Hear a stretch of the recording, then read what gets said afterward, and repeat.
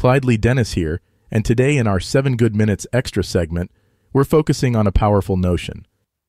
As you'll recall from this morning's episode of 7 Good Minutes, our thought for today is, the greatest weapon against stress is our ability to choose one thought over another.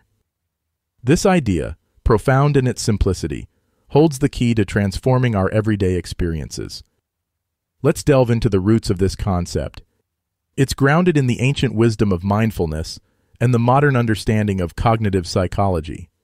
The notion that our thoughts shape our reality is not new, but its practical applications in today's fast-paced world are more relevant than ever. When we're overwhelmed by stress, it's often because we're tangled in a web of negative or anxious thoughts.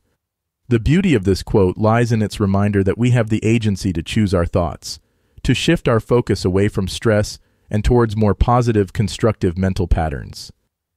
How can we apply this in our daily lives? Begin by becoming more aware of your thought patterns. Notice when you're slipping into negative or stressful thinking. Once you're aware, consciously choose to shift your focus.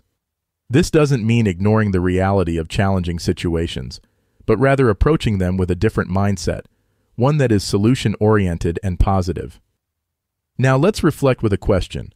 What thought patterns have you been following lately, and how have they affected your stress levels? Ponder this, and remember that recognizing these patterns is the first step towards changing them.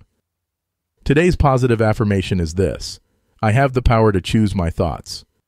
I choose thoughts that support my well-being and peace of mind. In closing, remember that personal growth is not about changing who you are, but rather evolving into the best version of yourself.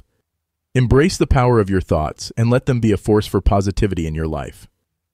Until next time, I'm Clyde Lee Dennis, and this has been 7 Good Minutes Extra.